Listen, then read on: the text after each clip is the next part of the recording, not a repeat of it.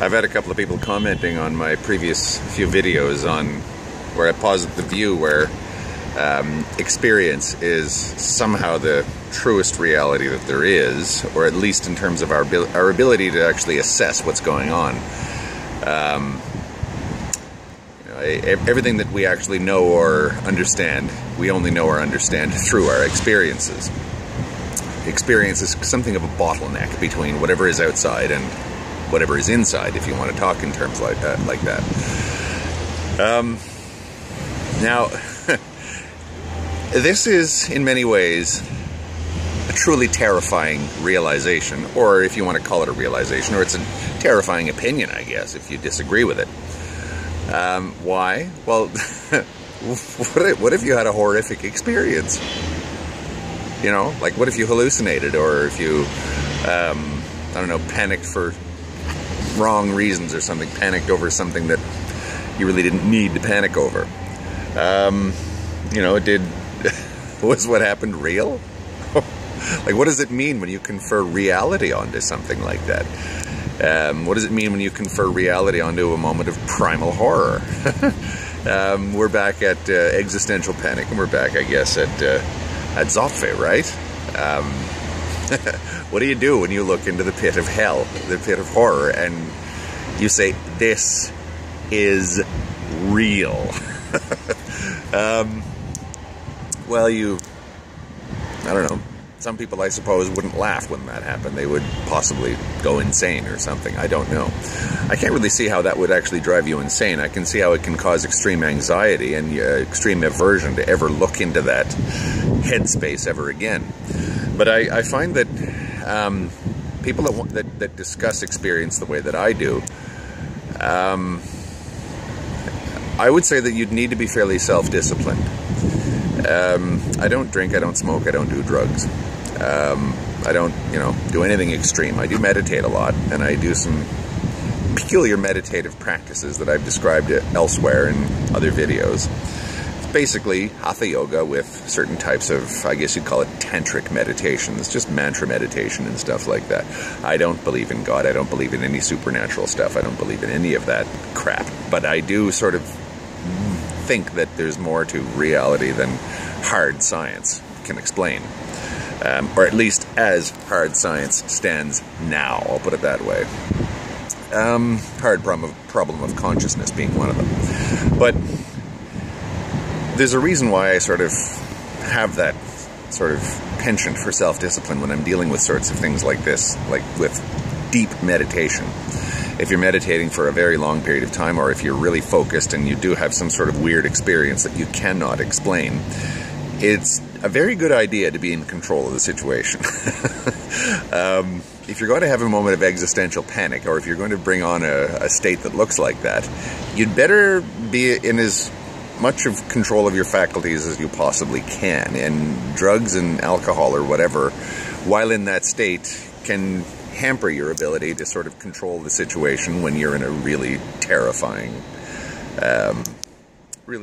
state, or you've realized something, or you're in some sort of frightening experiential state.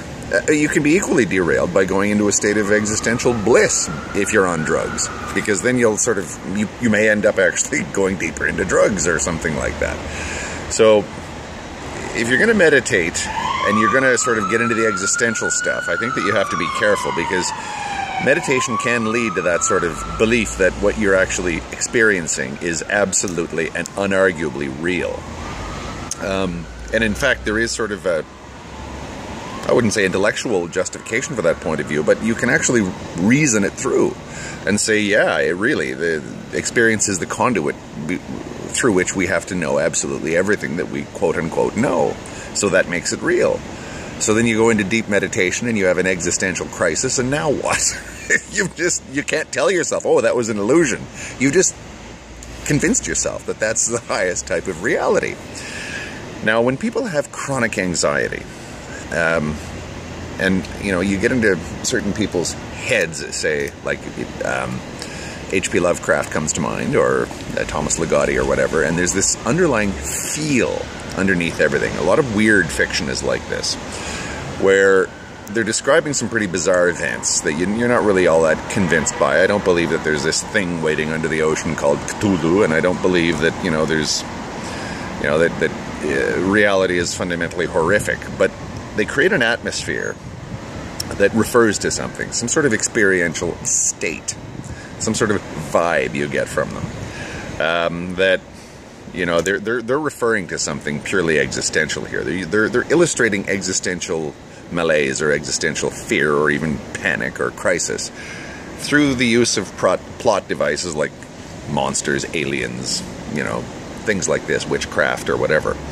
But those are plot devices. They are referring to an actual experiential state or a possibility of an experiential state. And if something in you tells you that that experience is real and you don't want to face it, what you've got then is, I would say, chronic anxiety. Chronic anxiety of a particularly nasty and intractable type. Because there is something horrible in the back of your mind, in the back of your consciousness, that you cannot face. Because something in you says that it's real. And the unfortunate fact is, if you've convinced yourself, or at least in some level you're saying that these experiences are real, you're playing with fire. You may actually even be playing with your sanity. That's why they always tell you, when you're getting into things like deep meditation and all that, you need somebody to guide you. You need somebody who can stand over and perhaps even watch you while you're doing it, who can sort of make sure that you don't go into some sort of mad state. The ancient Indians would have said that you require a guru. But, a guru is an interesting thing, because again, you hear terms like guru and you start thinking religion, you start thinking Eastern mysticism, and you start thinking things like belief and all that kind of thing, and you tend to dismiss it. But what if you dismiss something sort of intellectually, but your emotions will have none of it? Your emotions still believe in it all. Then you've got anxiety, and you've got powerful anxiety.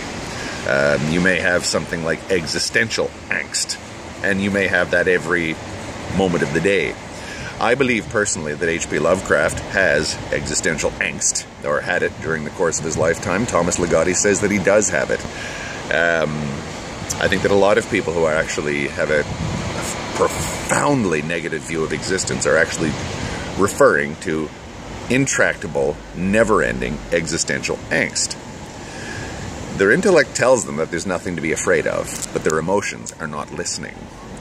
And when you have that kind of a disconnect, you've got inner conflict that can only be resolved by constantly bombarding yourself with irrelevancies, constant distractions. Now this is again, Sattva again, right? You're sort of saying that you need to be distracted from that moment of primal horror. But again, I would say, no. You can face that pit of horror. You can overcome that anxiety. But it takes long, hard work, and you have to make sure that you're doing it correctly, that you're not going off half-cocked. No drugs, no dilettantism. This is serious stuff. This is your mind you're talking about here. I don't know. It's not as though I'm positing anything weird, but I'm just trying to deconstruct what takes place in the human psyche. Just what are these states? What do they mean? What do these experiences mean? What does anxiety itself mean? What does horror mean? But by the same token, what does bliss mean? What does it mean to feel completely at one with the universe, if you want? The opposite end of horror and everything, and how you can be sort of derailed by that feeling if you're not in complete control of the situation. This video may not make a lot of sense to a lot of people, and I don't blame anybody for being somewhat head-scratching about it, sort of going, yeah, he does weird videos, this one is one of his weirder ones.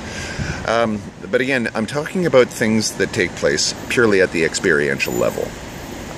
And the experiential level is about as weird as things get.